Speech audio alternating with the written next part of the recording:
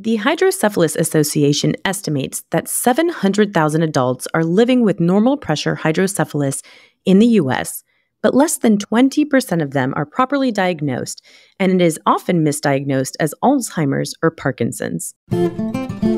Welcome to MDcast by Tampa General Hospital, a go-to listening location for specialized physician-to-physician content and a valuable learning tool for world-class healthcare. I'm your host, Dr. Rania Habib. Joining me today is Dr. Naomi Abel, Assistant Professor and the Director of Normal Pressure Hydrocephalus Clinic at the University of South Florida, and Dr. Kunal Vakharia, an Assistant Professor of Neurosurgery at the University of South Florida. They are here to discuss the symptoms, diagnosis, and treatment options for idiopathic normal pressure hydrocephalus. Welcome to the show, Dr. Abel and Dr. Vakharia. It is so wonderful to have you today. Thank you so much. Glad to be here. Thanks so much for having us on today. We are very excited about this panel discussion, so we'll jump right in. How is adult hydrocephalus defined? Adult hydrocephalus is defined as an active enlargement of the cerebral ventricles, differentiating it from ex vacuo or atrophy, which happens to all of us as a normal process of aging. So adult hydrocephalus has to be an active process. How is chronic adult hydrocephalus in adults, abbreviated CHIA, classified, and where does wobbly, wacky, and wet fit in? I'm sure we can all remember that mnemonic from way back in med school. Yes, that's right. Most of us remember that from med school. But chronic adult hydrocephalus is much more than wobbly, wacky, and wet. That refers to gait disturbance, dementia, and urinary urgency or incontinence, which was first described by Dr. Solomon Hakim in 1965 and is referred to as idiopathic normal pressure hydrocephalus, now proposed to be called Hakim's disease. But there are other forms of adult hydrocephalus. Transitional hydrocephalus is defined as hydrocephalus, which is diagnosed before the age of 18. Patients are treated with either an ETV or a shunt, and then age out of the pediatric system and are now adults. Then there is acquired or secondary hydrocephalus, which has a known cause, such as meningitis or a subarachnoid bleed, trauma.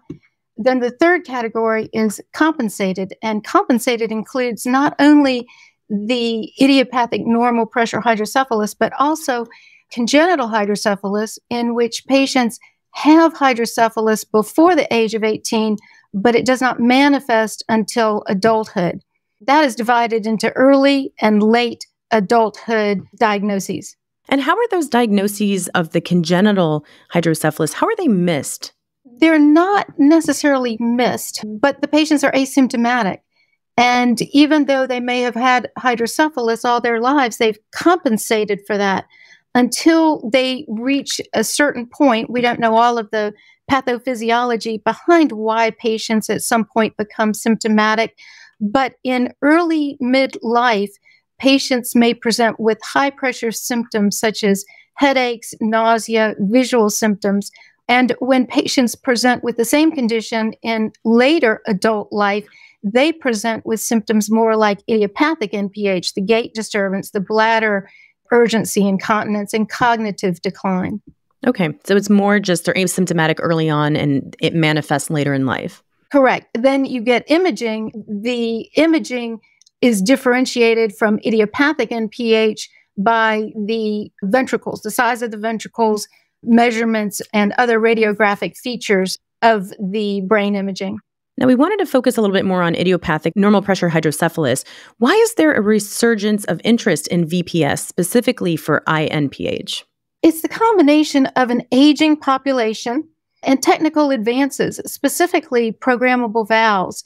The availability of programmable valves have decreased the complication rates very significantly. Only a few years ago, the complication rate was up to 30%. Now it's much lower, closer to 10%. And the complications at the 10% frequency are less severe. So it's the combination of the two. No, that's fantastic. I mean, a complication rate of less than 10% is wonderful in any surgery. So that's great. What is the prevalence of iNPH, also known as Hakim's disease? Well, the estimated prevalence ranges between 300 to 700,000 in the United States. We hear a lot about overlap with other neurodegenerative diseases, specifically misdiagnoses with Alzheimer's or Parkinson's. What do you recommend to ensure proper diagnosis? Those diseases are more common than idiopathic NPH, and the challenge is differentiating them from idiopathic NPH.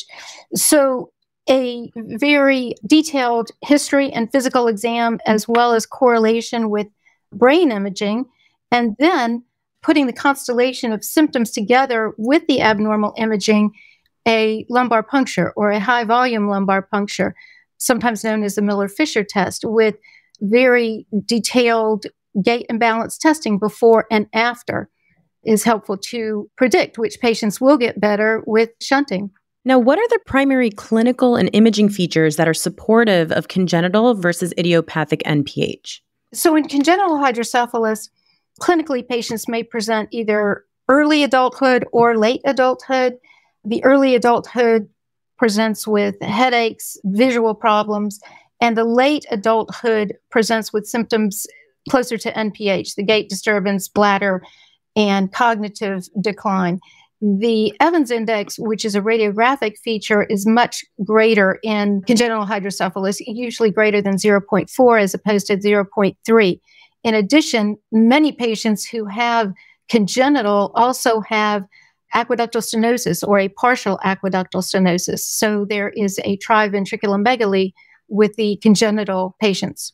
And for our listeners who aren't as aware of the imaging that is actually obtained to differentiate between these two, are we specifically speaking about radiographic features on CT scans or MRIs? Either. More features are discernible on MRI, but we can use either. And could you describe a little bit more of what that Evans scale is for our listeners who may not be familiar with that scale? Yes, so the Evans index is a ratio of the diameter of the frontal horns to the maximum width of the skull. So it's simply a ratio. And what should that ratio be that would push them towards a diagnosis of either congenital versus idiopathic, or are they the same for normal pressure hydrocephalus?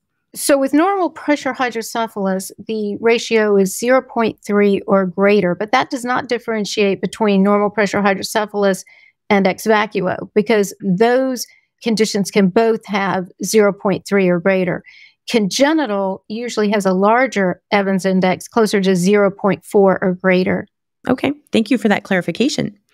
What tests are utilized to determine whether a patient is a candidate for treatment, and what treatment options are available? The tests are generally the high volume lumbar puncture or extended lumbar drainage, either one. Here at USF, we prefer the high volume lumbar puncture. The treatment is a shunt, whether it's a ventriculoperitoneal, a ventriculoatrial, ventriculopleural shunt, or in the case of aqueductal stenosis, patients may be a candidate for endoscopic third ventriculostomy or ETV. And how do you as the surgeon make the determination for which patient might undergo one of those options? The question there is really based on the anatomy that we see on the MRIs. Part of it, especially for an endoscopic third ventriculostomy, is dependent on the location of critical arteries and the cisterns and our approach to opening up an area that allows for a new CSF drainage pathway. So what we actually do is we put an endoscope in through the brain and create a new pathway for flow whenever we have an obstruction of our normal flow. That's not always the case, though. And sometimes it's not obstruction that's the issue. And in those situations, sometimes a ventriculoperitoneal shunt is really your only best option. And so looking at those anatomical features really helps us distinguish the best surgical option. And what are typically the surgical outcomes for idiopathic NPH? I'd love to hear a little bit more about the risks, the benefits, and just overall outcomes for their quality of life.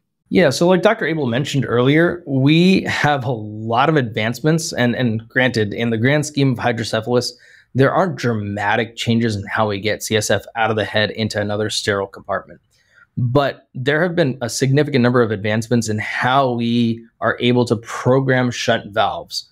And really, it gives us a lot more control in how much fluid we drain and at what level we drain it. So historically, we usually say that patients usually have a 24 to 96% improvement, but that's largely because there was such variability in the patients we picked, understanding the disease process, understanding how it related to anatomy, and also understanding how a shunt valve actually played a role in this situation. Nowadays, I think we have a much higher rate of favorable outcomes because our patient selection and our anatomical understanding of what we see on imaging is so much better. The other thing is, like you said earlier, the wet, wacky, wobbly, we have to kind of temper expectations. Make sure everyone understands what is the most likely thing to improve versus the least likely thing to improve, and kind of expect that there's going to be a spectrum of results from that. So specifically, when we talk about those three symptoms, how often does surgery actually improve specifically the gait disturbances, the memory loss, and the incontinence? I think probably in the last decade or so, we've seen an increase in how many patients improve from it, largely because of patient selection and largely because of those tests and evaluations that we do after large lumbar punctures and large CSF drainage trials. Typically for gait abnormality, that's the one that we see the most dramatic improvement. Motor function, gait abnormality is typically where patients see immediate improvement and also start seeing dramatic changes in their lifestyle. And so that's what we see reportedly the most. Beyond that, bladder incontinence is probably 30 to 50%, and cognitive improvement is probably around 50 to 60% as well. Wow, those numbers are still fantastic considering those are very difficult symptoms to live with, especially in the elderly. What are the main surgical risks, especially in the elderly, that we see with these surgical treatments? Yeah, part of it is the older the patient, the higher the risk from an anesthetic, from any sort of procedure. But there are the obvious risks that we tell everyone, but the big ones in this situation are the risk of what we call a symptomatic ICH or hemorrhage, because we are putting a catheter with navigation with a GPS system that we have in the OR, but it is still a semi-blind procedure. And then we add that with the fact that you have a risk of infection and a risk of any sort of injury to the brain whenever that catheter is being placed.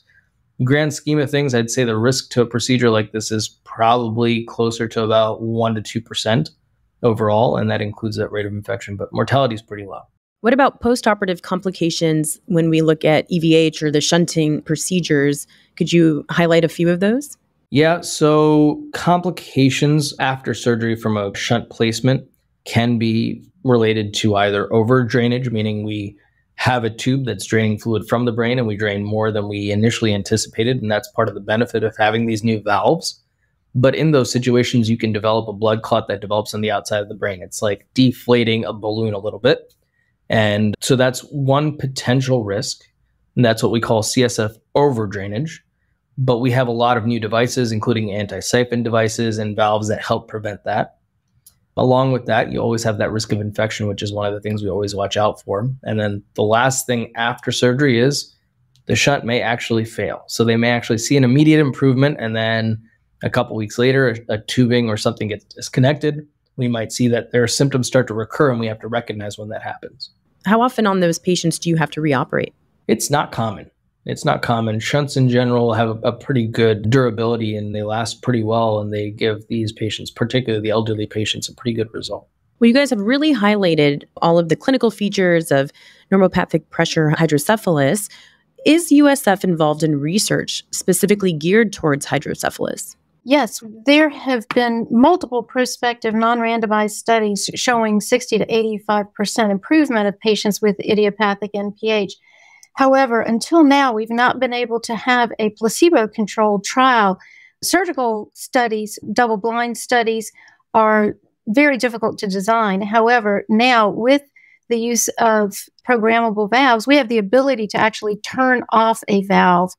So the study that we're involved in is a multi-center study, with the primary being at Johns Hopkins. We are one of 20 centers, 18 in the United States, one in Canada, one in Sweden, in which patients are selected for surgery and have improved with the lumbar puncture. So they've been screened, they've been evaluated, they go to surgery. All patients have the same surgery, but in half the patients, we turn the valves on, and in the other half, we leave them off so that they are blinded for a total of 3 months.